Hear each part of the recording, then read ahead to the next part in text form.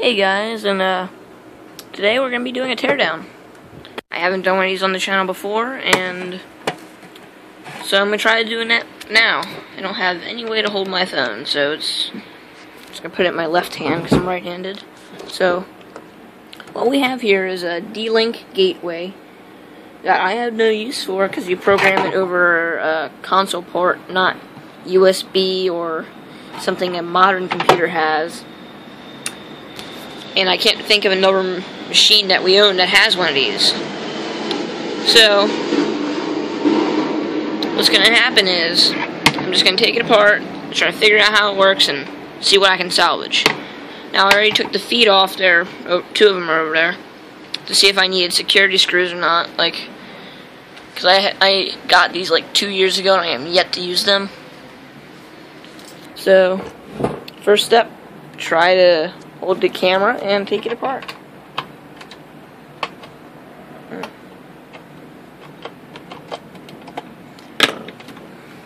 One second. Ow.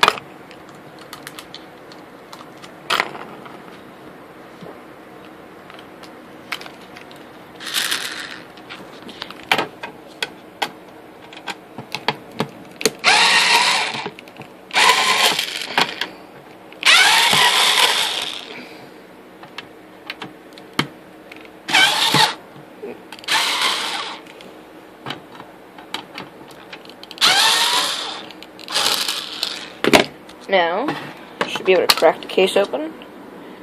Put the screws somewhere where I'll be able to find them. Then, here's the main board. So, some capacitors, some Realtek. Don't know if you can see that, but it's an OK chip.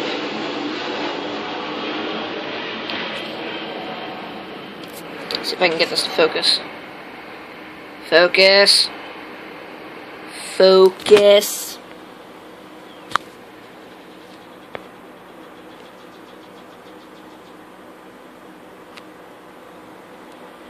Ah, come on. ISIS chip. Sure. We have a Delta LAN something. 5-volt single 1998. Before I've said that most of my hardware is from the 90s, and this just further reinforces that. I mean, I don't use this gateway in any of my networks, but the parts that were previously connected to it back in my old house where we had servers and crap all over the place in the basement, this was our security. But let's go back to what we have here. Two Ethernets, I believe. Local is in and global is out, because local computer, global internet. Console would be how you program it, so we don't know what the passwords are or why their plane's going over so much. But, yeah, so, I don't know much about how these things work, so let's just take it apart.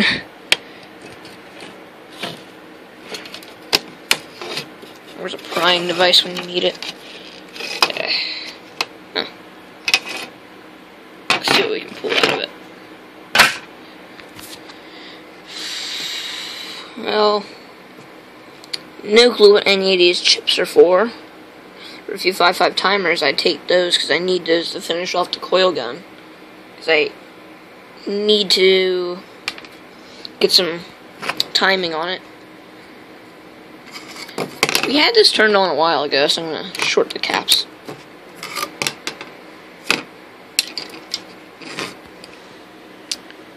So we have a little diode. Does not show what direction it's in. So I assume that's just for the input, which is like 15 volts or something. I know it's something ridiculous. Oh, 9 volts. My router was 15 volts. Okay. Yeah, that thing sucked power. Hey, why don't we try to turn it on?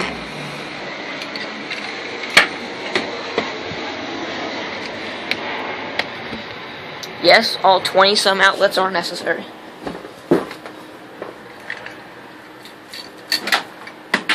Stuck on my power supply. Yeah.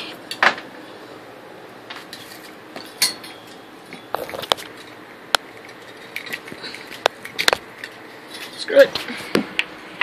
So we're going to plug it in, and that red light's gonna flash. That's the error light. What any of these other lights mean, I have no freaking clue. So let's look at the top of the case. So red air, power, link, 110, full, half, and link. So we have power and air. The air is probably, it's not hooked up to anything. So, ow, these are hot. DL, never heard of it. Ow, hot. Hot. Hot. Hot. Hot. So yeah, most stuff on this board will burn you. So, since I have no clue what any of this does, and I've never heard of most of the manufacturers, let's just take it apart. Start with what we need, and me finding a way to hold this camera better. Okay, so we're gonna start taking this apart. I hope I'm getting a good angle on this. So, I do need one of these barrel jacks. So we're gonna get my soldering iron and hopefully not burn the camera. Move the soldering station closer. Then we're gonna try to take out the barrel jack, I guess.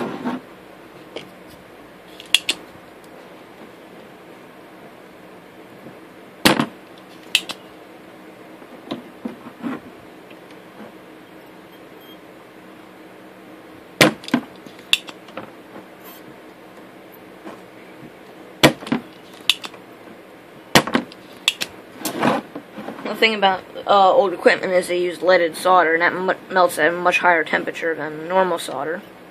So I have my soldering iron at around 800 degrees, within a few inches of the camera. So, oh, look at that! If you can see this on camera, it's like a fiberglass. It's not really fiberglass. It's like the board's stringing, like the. That is fiberglass.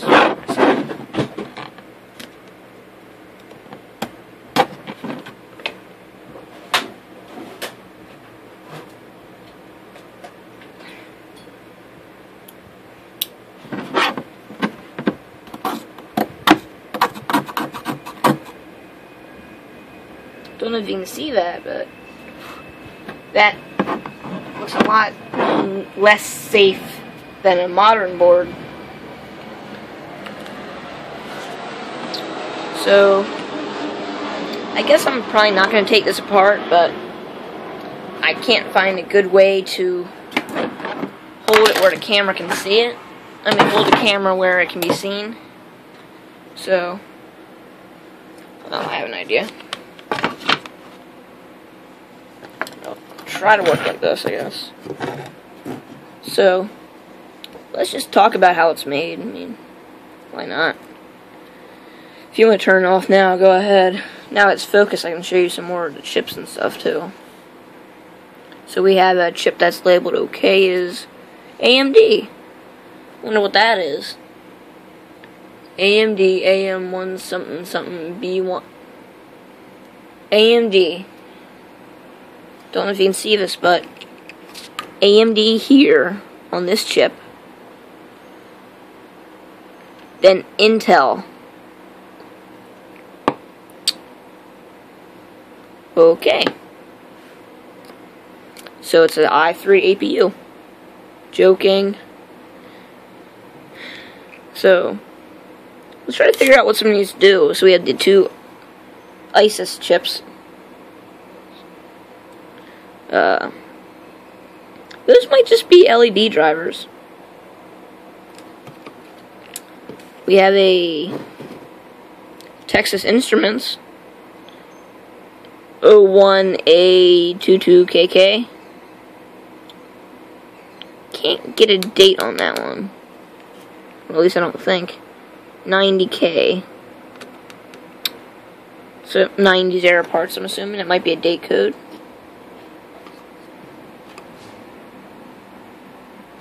Oh, wind just knocked something over my backyard. Enable. Never heard that company. So 8898, I mean, 5 volt. This is probably a voltage regulator, but why would it need so many pins? Sorry if I'm not keeping this in frame or anything. So we have the Enable 5 volt voltage regulator, I guess. I wasn't recording this on my phone. I'd look up some of these IDs and stuff. So we have a LAN F7037307. I can't read numbers sometimes. 08 and 07. I don't know what the difference between those are. Another Realtek chip. Realtek Semiconductors, made in Taiwan. I wonder.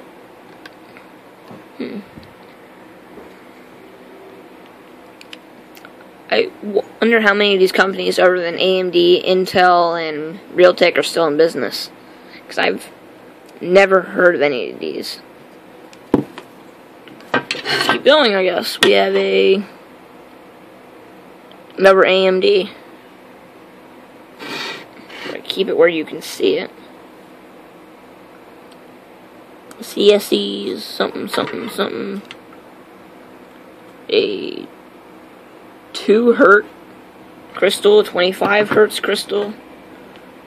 A 40 Hz. That's a 20 Hz, I should say. Look at this. Missing a diode. One of the things you really have to appreciate about this board is there aren't any random jumper wires.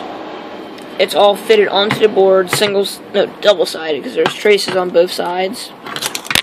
And it doesn't look like it's multi-layered.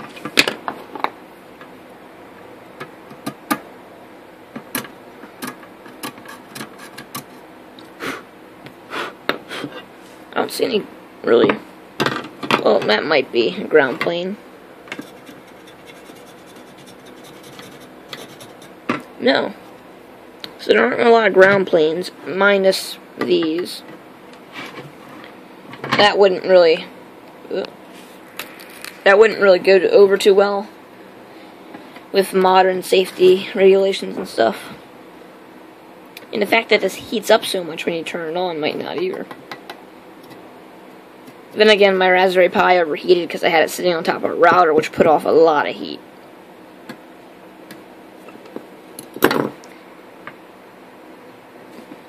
I've never seen LEDs like this before. I mean, I haven't seen them with this cup on them. You know, I'm going to try to take it apart again.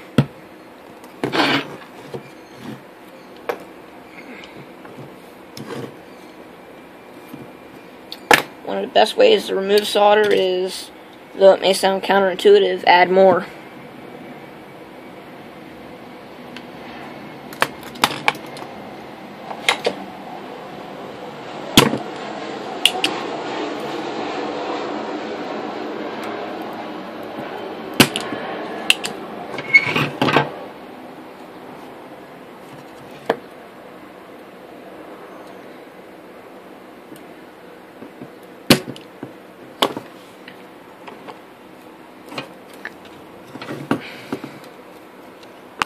No!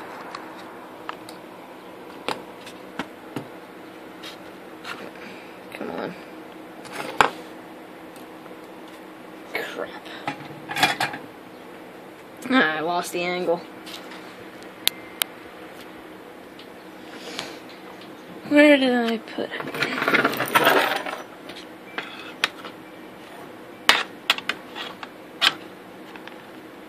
Okay, let's try this again.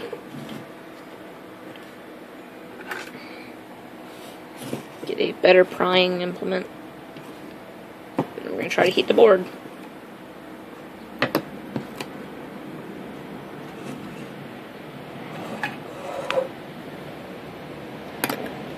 A lot of what I'm doing here is kind of dangerous, so don't repeat. You hurt yourself, it's not my fault. You were stupid enough to do something I did.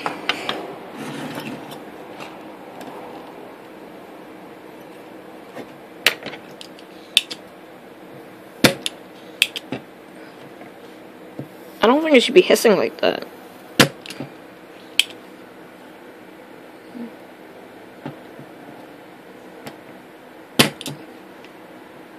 I wonder why these are little... Can you see that? It's a little loop instead of an actual lead.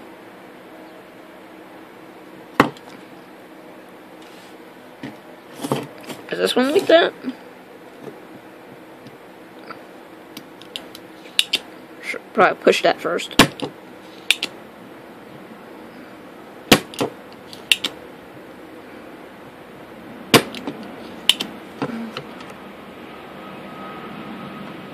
No, this one's an actual lead.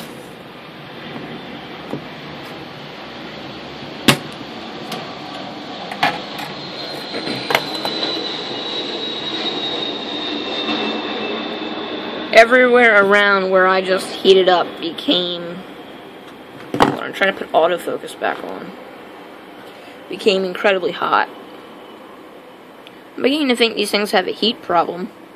I mean, as soon as I plug it in, the chipsets are starting to burn me.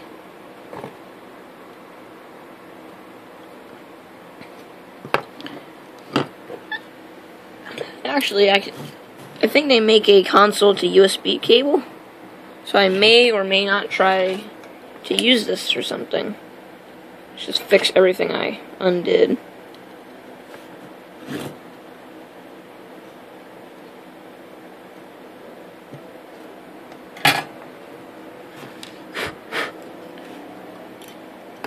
I'm gonna try to reassemble it now. Of course, the phone is standing on top of the case as to get a good angle.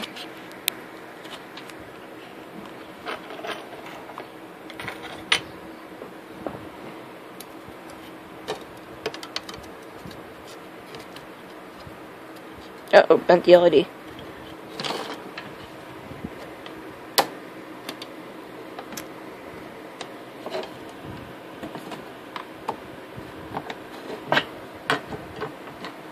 Maybe when I get back to Pennsylvania, I will attempt to incorporate this into my network, which I am still yet to do a video on. That whole network is built from essentially 80s and 90s technology. You got old Linksys Bay networking stuff. So that's kind of weird.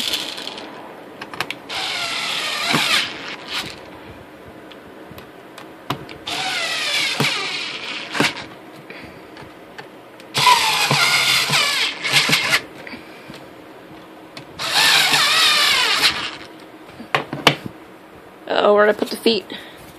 Here's 2. Though this only had 3 feet on it. Don't know why.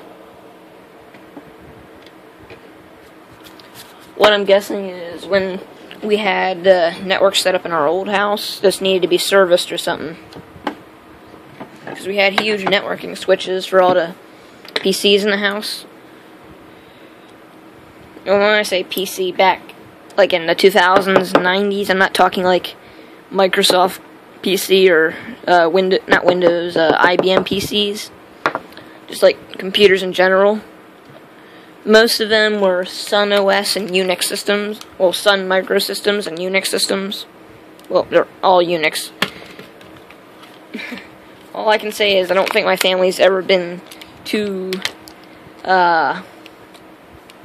appreciative of DOS and Windows. Like, we still, the two or three computers I use the most are a Linux, a Unix, and the Windows machine.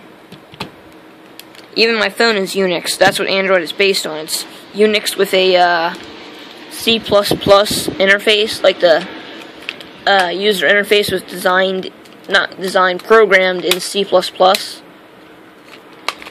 So I'm going to try to do a better teardown next time. I just found this laying around and I didn't think or know if we needed it. So I just wanted to look at it and see how it worked. But I'm going to try to find something to tear down, or do at least a better teardown on some other time. But till then, thank you guys for watching, and see you next time.